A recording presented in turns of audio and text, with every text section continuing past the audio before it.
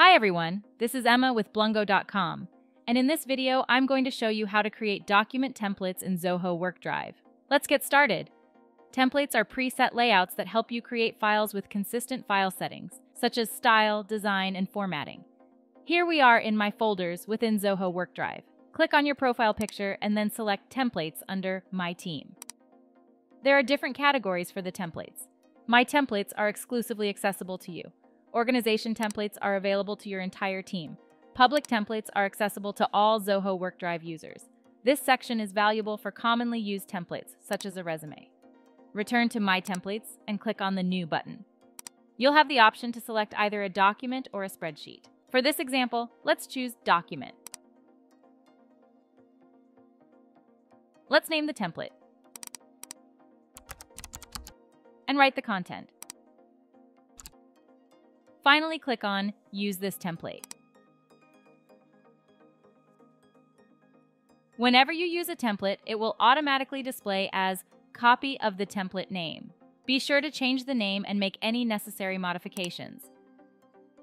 The document will be saved automatically in My Folders, and you can relocate it by dragging and dropping it. If you wish to create the document directly within a specific folder, open that folder, click New, hover over Zoho Writer, and then select Use Template to choose the desired template.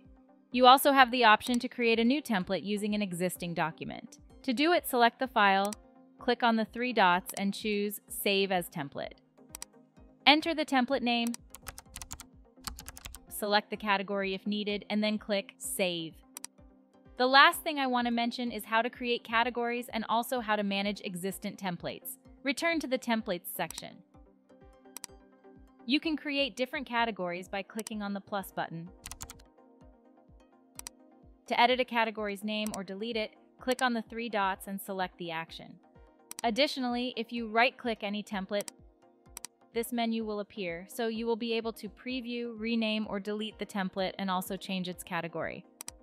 Alright, I hope you guys enjoyed the video, and if you did, please click on the like button. Also, make sure to check out our online courses linked in the description. We recently launched a Zoho One course where we go over configurations and integrations. Thanks for watching.